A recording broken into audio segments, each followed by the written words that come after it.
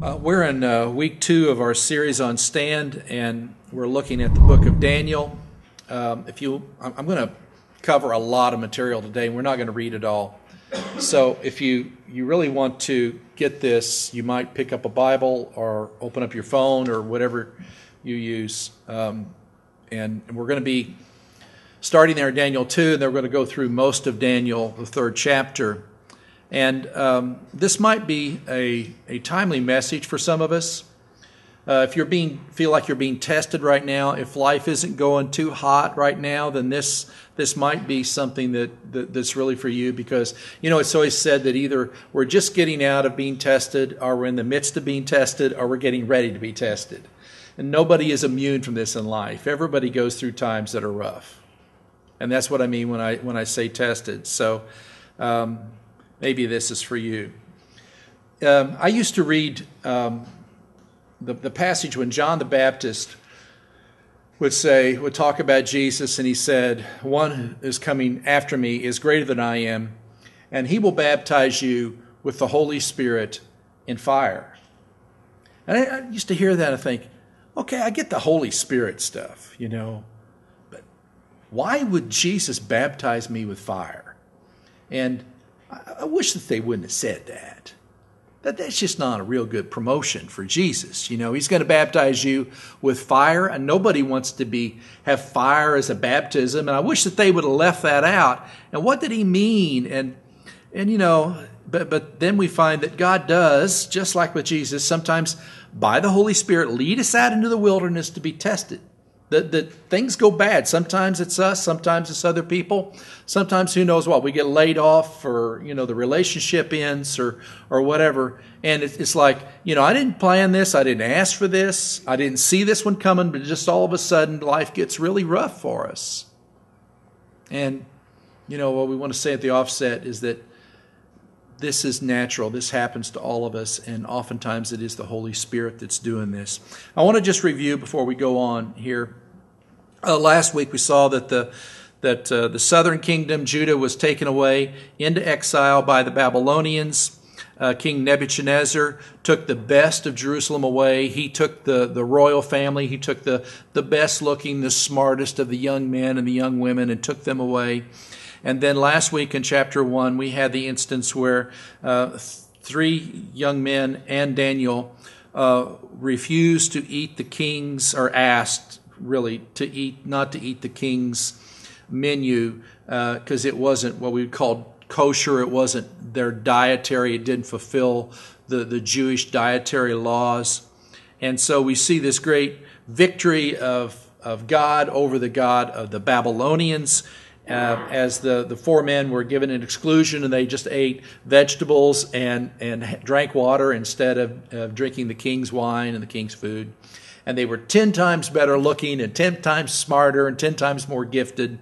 And then at the end of that, it said that Daniel was given special ability to interpret visions and dreams. And I told you, I said, well, we're going to see that next week. And that's just what happens. And chapter 2 opens up, and we're skipping over most of this. Let me just fill in. There's one important part here. In chapter 2, King Nebuchadnezzar has this dream, and it really troubles him. And what's troubling about it is he can't remember what the dream was. He wakes up and he goes, "Oh man, that was terrible.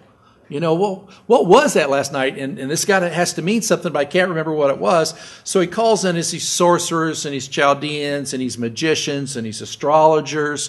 And he says, "Tell me what the dream was so you can interpret it." And they go, "Whoa, wait a minute. We can interpret it. But how are we going to tell you what the dream was? I can't remember it."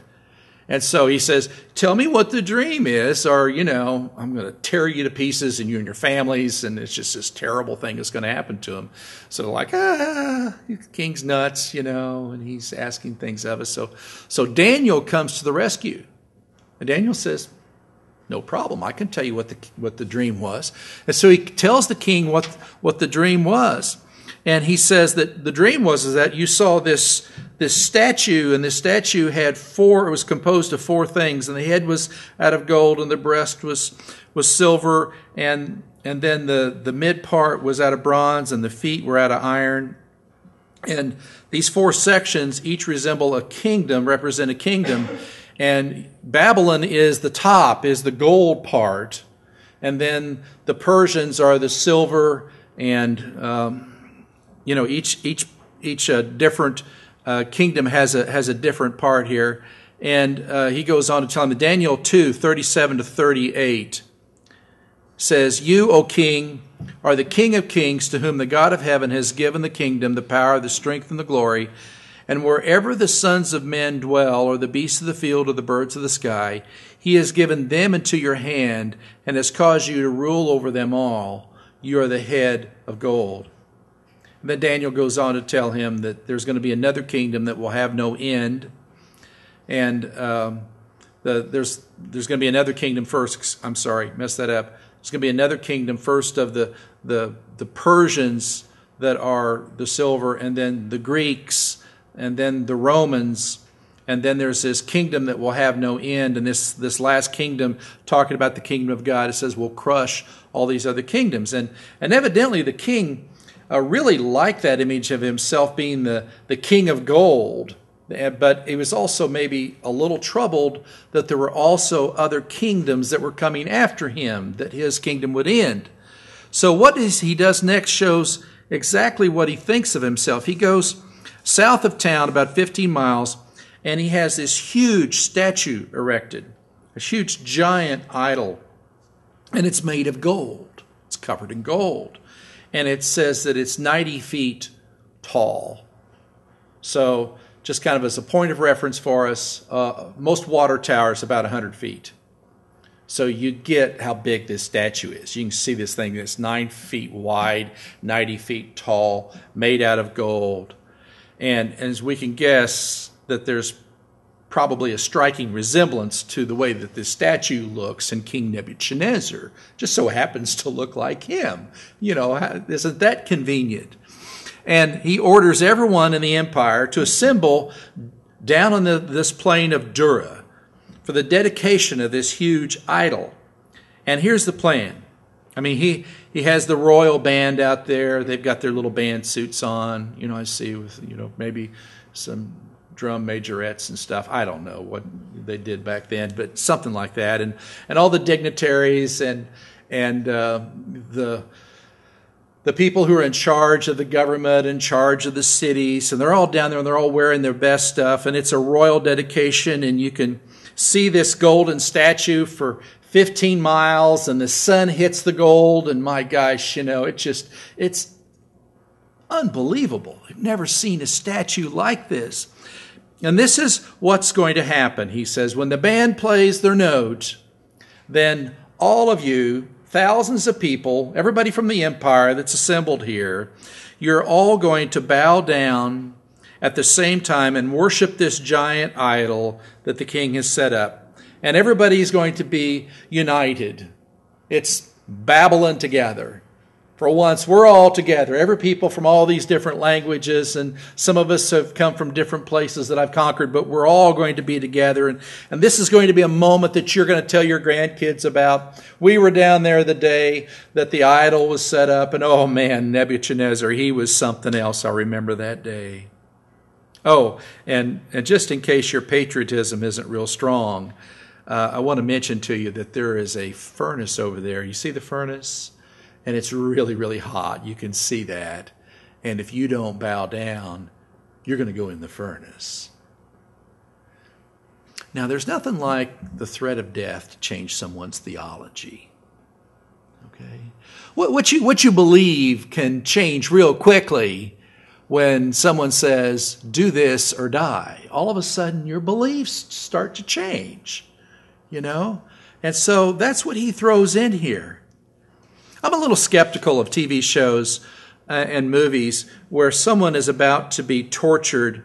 The bad guy is going to get the electric drill in the knee, or they pull out the pliers, and they're going to take out your fingernails if you don't tell them, where this guy is or where the money is or whatever. Or they're heating up the stoker, the old Westerns, they always had a stoker in the fire that they were going to brand you with if you didn't do that. And I'm always a little skeptical of how that goes, because usually in that scenario, the guy has to get a knee drilled before he tells him anything, right?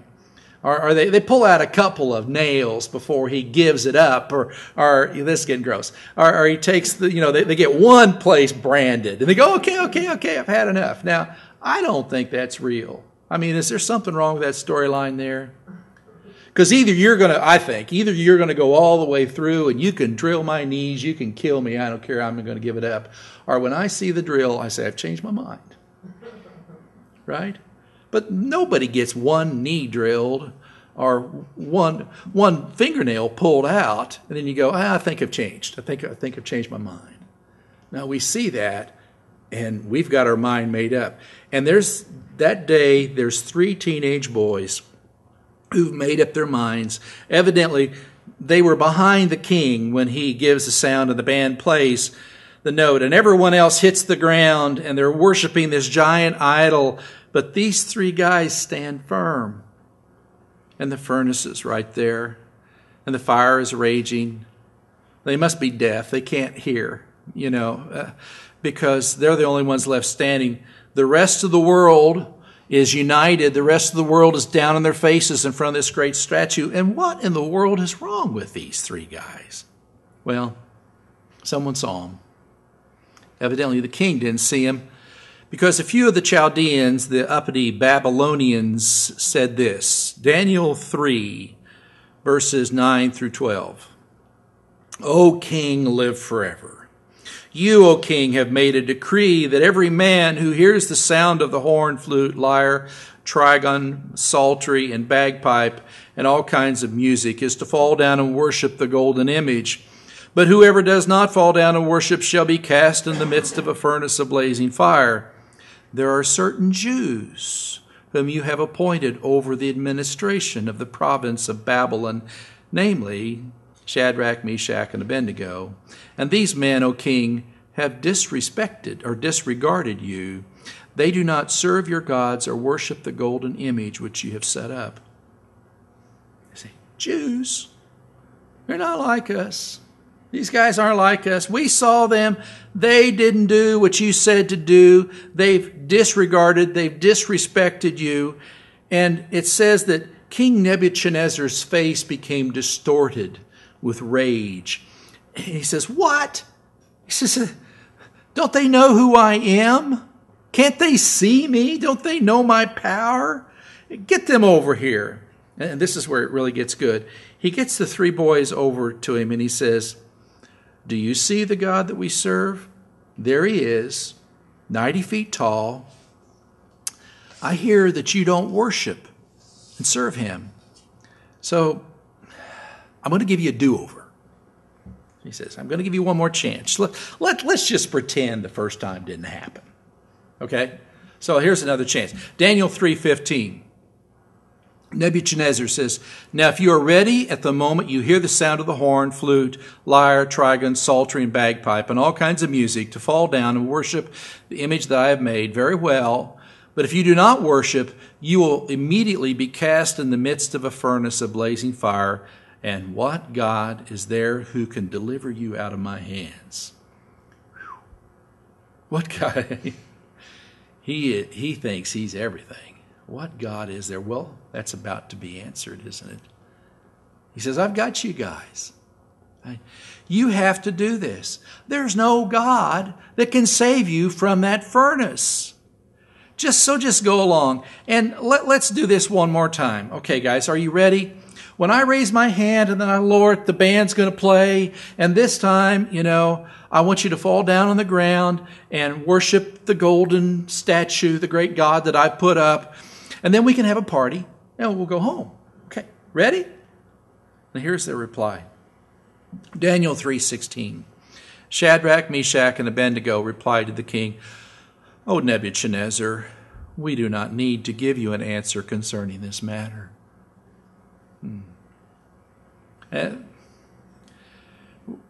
They say, we don't have to pray about this. We don't have to talk about this. We don't have to vote on this. We don't have to research this. We don't have to Google this. We know what we're doing. We're standing. And it's not our problem, King. You see, we're standing with God, and that's your problem right here. This is not between you and us. This is between you and our God, Yahweh. Now, let's be real. Who wouldn't rationalize this? Who wouldn't compromise this? This would be so easy to rationalize about this. You say, the three get together in a huddle and they go, look, just bow down this once. I mean, so what if we do this? It doesn't mean anything. It's just a statue. It's not really a god. It's just a man-made thing. It really isn't a god. And we'll bow on the outside. On the inside, let's recite one of David's Psalms while we're doing that. Let's stay true to God on the inside, and we're just going to bow down on the outside. We're going to get this thing over, just play along. In our hearts, we're not worshiping. We're being true on the inside. Plus, if we don't bow, we're dead. And who's going to tell these pagans about Jehovah if we're dead? Right? So we have to go along. Change our beliefs to match the pressure.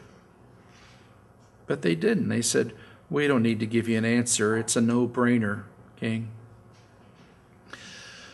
I think God has been giving me a message for me and perhaps for somebody that's here this week. I've had a very strange occurrence. 3 people have said this exact same phrase to me this week, and they're 3 people that are not close friends. One of them was just the person I met for the first time, and within 5 minutes he was telling me this. 3 different conversations, and they said the same thing.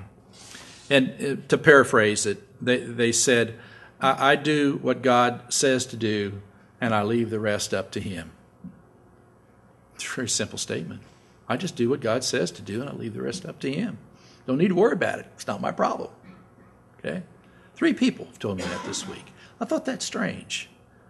I said, okay, I hear what you're saying, Lord.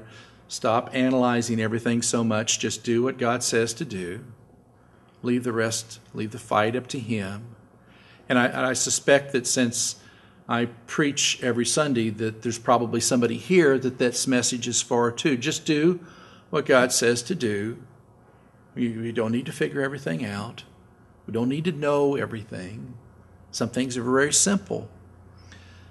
But what does God say? There's the question, isn't it? What does God really say to do? Well, the 3 young boys knew what God was saying to do. You see, the first commandment was, you shall have no God before me. Second commandment, you shall make no graven image. Should not worship any other God, and no graven image. And they knew if they wanted to be in covenant with God, if they expected God's favor upon their lives, that they were not to break that covenant by breaking those commandments. So number 1, number 2 of the 10 Commandments. Now, modern followers, I think this is a little bit more difficult. We think it's more difficult.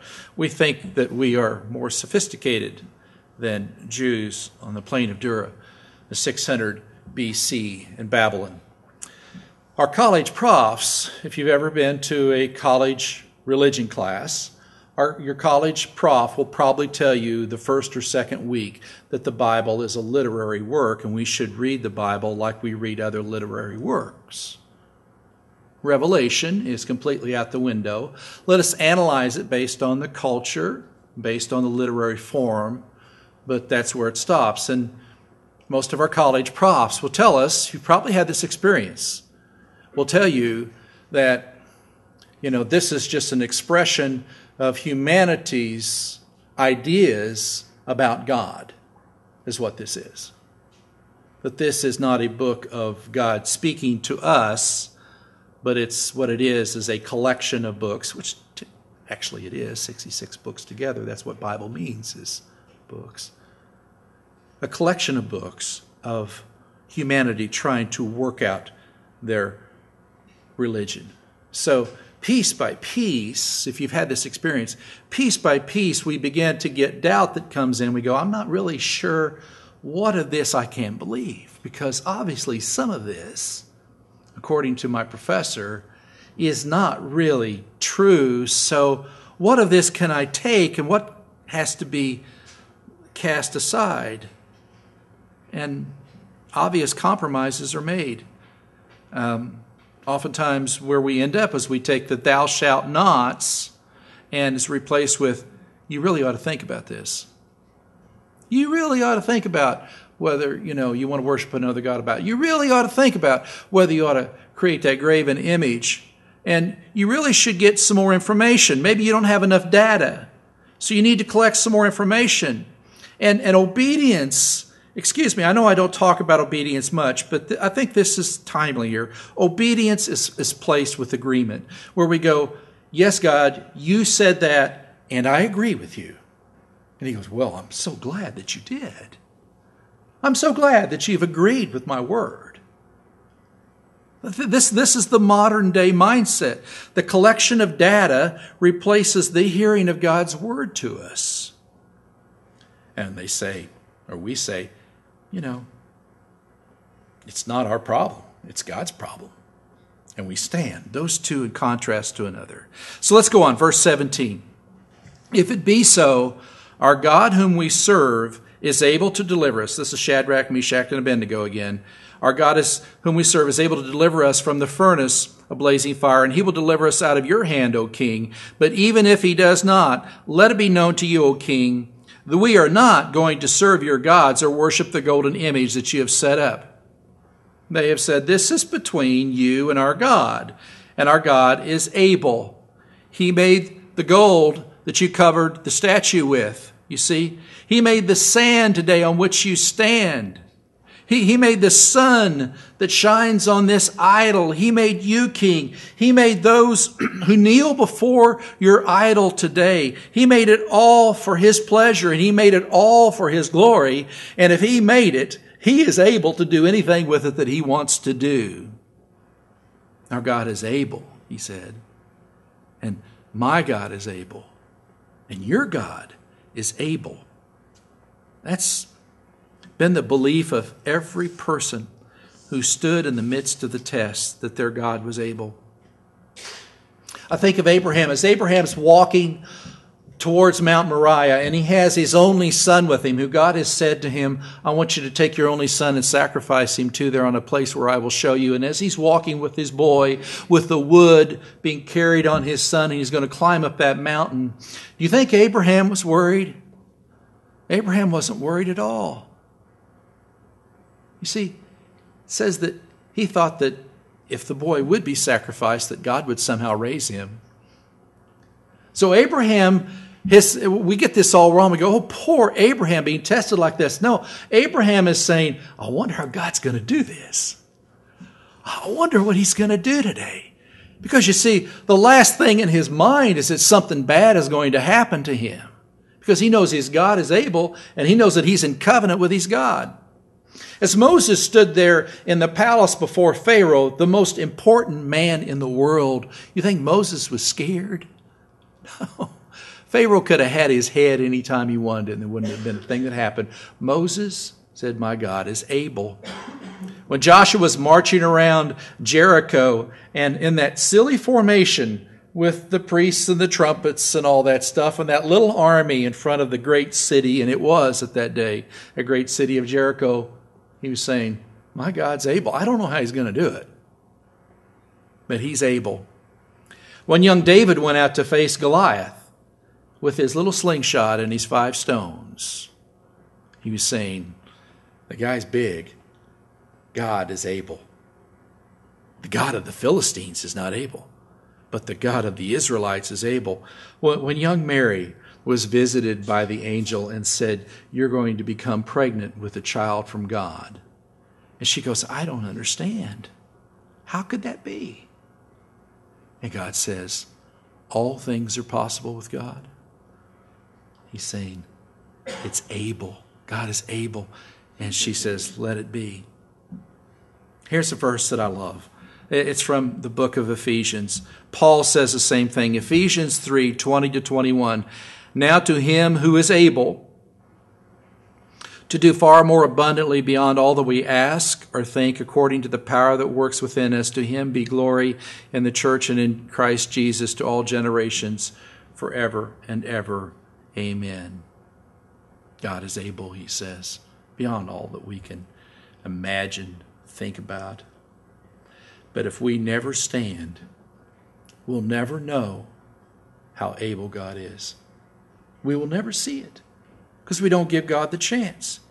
He's able to do far more abundantly beyond all that we can ask or think, but if we go along, if we rationalize it, if we said, I'm not so sure, we'll never let him show his power.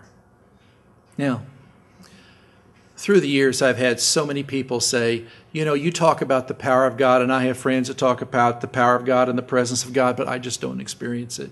I just don't get it. And what the church has done with that oftentimes is, you need another experience. We need to get you up front, and we need to give you another experience of the power of God. And I think we're missing it there. I think what we've missed is the obedience to put God in his place and say, you are able, I'm going to stand, now I will see the power of God. And most of the time, not all the time, but most of the time when the person says, I don't know what you're talking about, I've never experienced any of this, it's because the person has been led down that path of rationalizing, weaseling out of it, going, gosh, I don't know. Listen, there's some things that God says are so simple. Some things are so simple that we should do. There are other things that I admit are more complicated. I'm still struggling to do the things that are so simple. I'm not going to worry about the things that are complicated. I'm just going to worry about the things that are simple. So you know how this goes. He orders them to be bound. He selects some strong soldiers to throw them in. Since the furnace is so hot, the soldiers die trying to get him in the furnace. And here we finish up again. Daniel 3:24-30, the major part of the scripture. It says, Then Nebuchadnezzar, the king, was astounded and stood up in haste. He said to his high officials, Was it not 3 men we cast into the midst of the fire? They replied to the king, Certainly, O king. He said, Look, I see 4 men loosed and walking about in the midst of the fire without harm, and the appearance of the 4th is like a son of the gods. Then Nebuchadnezzar came near to the door of the furnace of blazing fire. He responded and said, Shadrach, Meshach, Abednego, come out, you servants of the Most High God, and come here.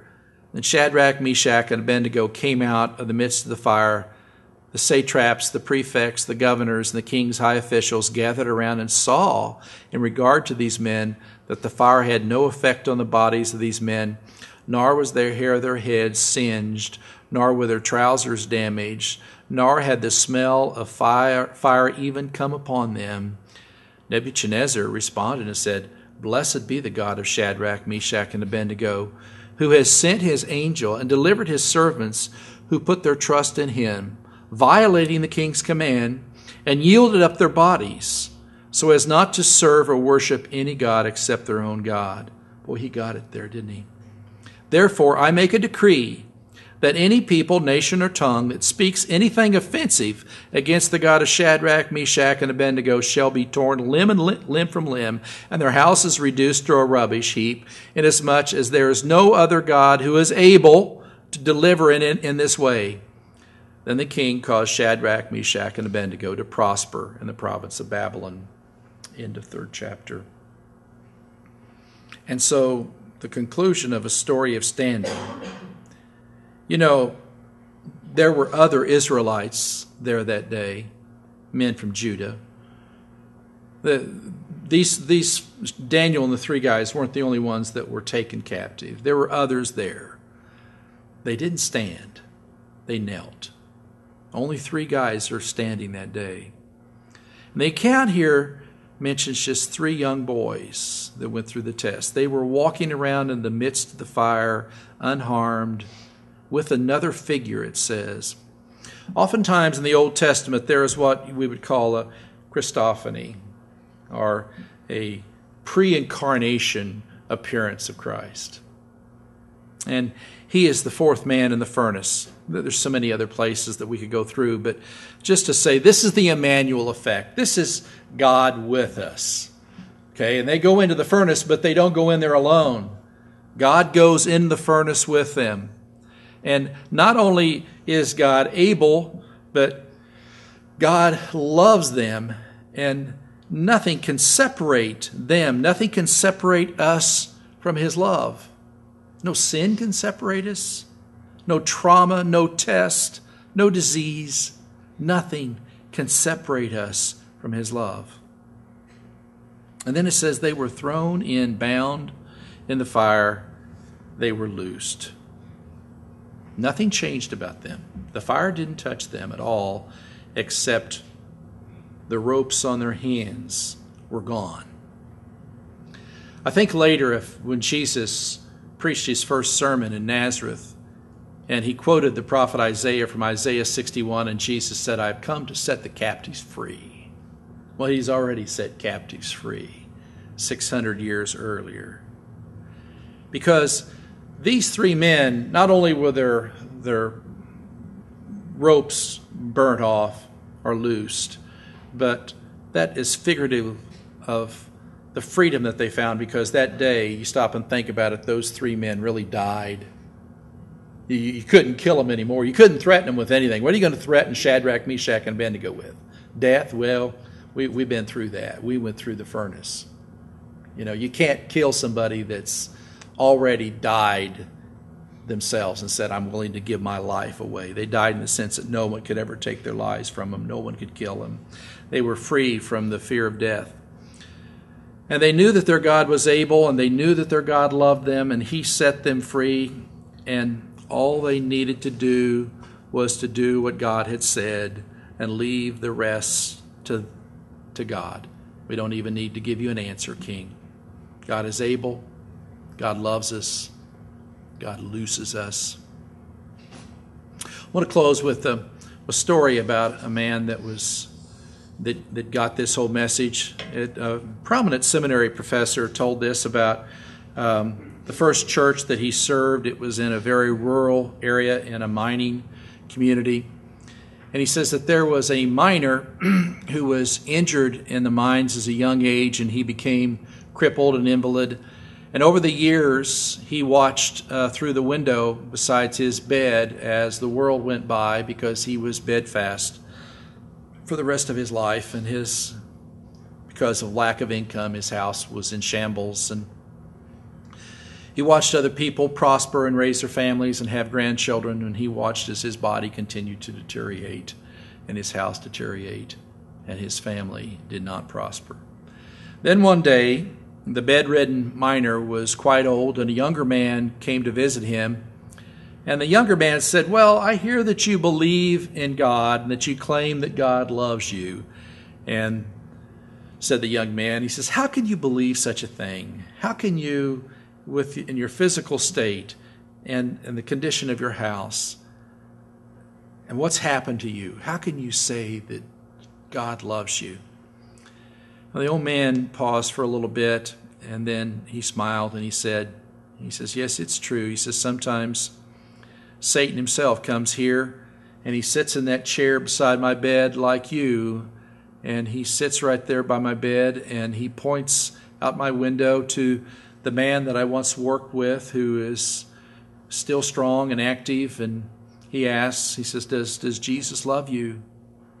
And then Satan casts a jeering glance around my tattered room as he points to the fine home of my friends across the street, and he says, "Does Jesus love you?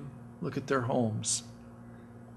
And then at last Satan points to the grandchild of a friend, a man who has everything and I do not. And Satan waits for the tear in my eye, and then he whispers in my ear, "Does Jesus really love you?" The young man says, "So what do you say to Satan when he speaks to you that way?" And the old miner said, he says, "Well, I take him in my mind, I take him by the hand, and I lead him up to Calvary, and I show him the place on Jesus' head where the thorns rested, and the holes in his hands, and the hole in his side, and in his feet. And then I ask Satan, does Jesus love me?" Yes. Tested through the fire. We only get through the fire if we believe that God is able, and that we believe that God really loves us. That frees us, that looses us. Free to accept the cross. The picture of God's ability to die for us and his willingness and his love for us. Well, let's sit for a minute in prayer.